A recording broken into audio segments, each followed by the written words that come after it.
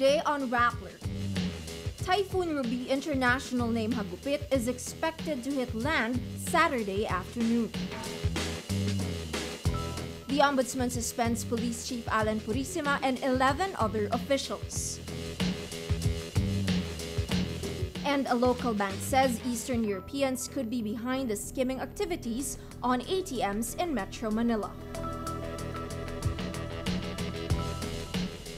Hello, I'm Ai Makaraig. This is Rappler's Wrap for the day, a list of the most important events around the world you shouldn't miss.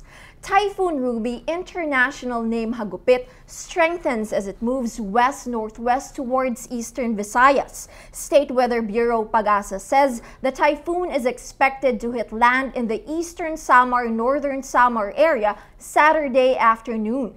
The typhoon is estimated at 720 kilometers east of Surigao City with maximum sustained winds of 205 kilometers per hour near the center and gusts of up to 240 kilometers per hour. Storm signal number 2 is up over northern Samar, eastern Samar, Samar, Biliran, Leyte and southern Leyte, Dinagat Island and Siargao Island. Signal number 1 is up over Catanduanes, Albay, Sorsogon, Masbate including Ticao Island, Northern Cebu including Bantayan Island and Camotes Island, Bohol, Surigao del Norte, Surigao del Sur, Camiguin Island and Agusan del Norte. Storm surges of 3.5 to 4 meters are expected in parts of eastern Visayas. Authorities say the typhoon will likely hit or pass near areas yet to recover from Super Typhoon Haiyan, which killed more than 7,350 people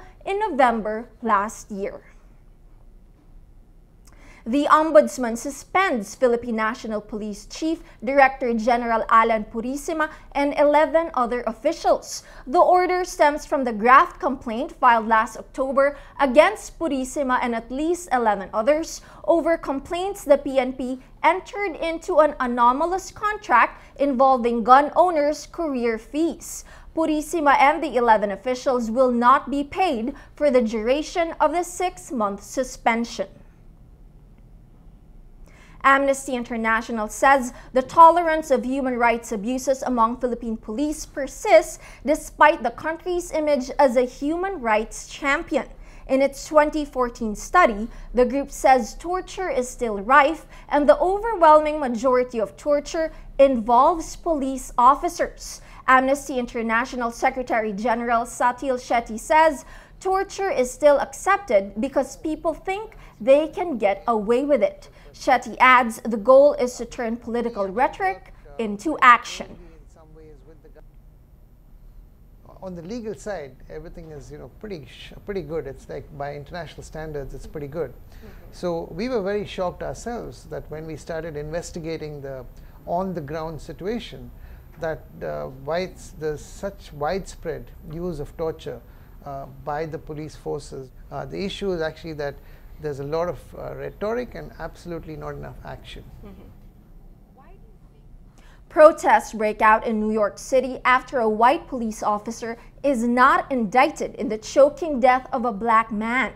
Eric Garner died in July after being placed in a chokehold by New York police officer Daniel Pantaleo while being arrested on suspicion of selling untaxed cigarettes on Staten Island. The ruling comes just days after protests in Ferguson sparked by a grand jury decision not to indict a white policeman in the fatal shooting of unarmed black teenager Michael Brown.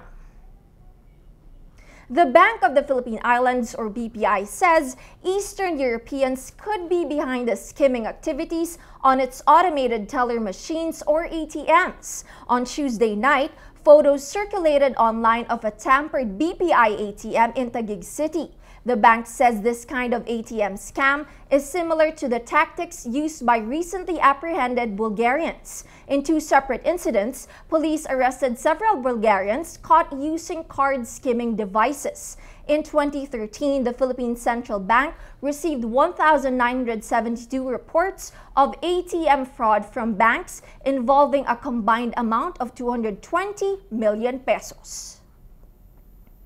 For the full stories, click on the links on your screen. And for those of you watching on mobile, the links can be found on the titles on the article. You can also click on the tabs below to get to a story in the video.